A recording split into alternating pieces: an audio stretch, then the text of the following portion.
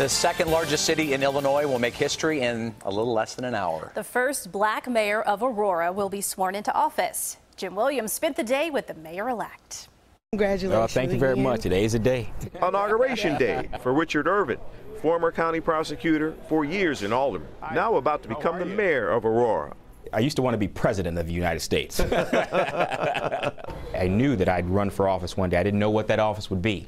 Irvin spent his formative years here in public housing. The son of a single mother, he said he certainly wasn't thinking about being the mayor back then. I barely saw graduating high school in my future.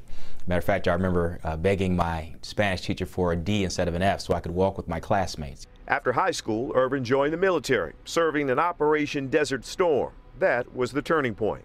What impact did that have on your life? Serving in a war time situation is what made me who I am today. He went on to college, then law school, and today 47-year-old Richard Irvin becomes the first African-American mayor of Illinois' second largest city, where only 8% of the population is black. And I think the significance of it is it shows young kids that grew up in the same circumstance that I did, that if you can dream about it, you can do it. Kenyatta Washington and Dantrell Andrews told us the new mayor has already made an impression in his old neighborhood. I think it's great. Coming from where we stay. Yeah, I think it's a good idea. Is it inspirational? Yeah. That shows you, no matter where you at, you can make it. It's humbling that after all this long time that we finally gotten here. Now I gotta execute. In Aurora, Jim Williams, CBS 2 News.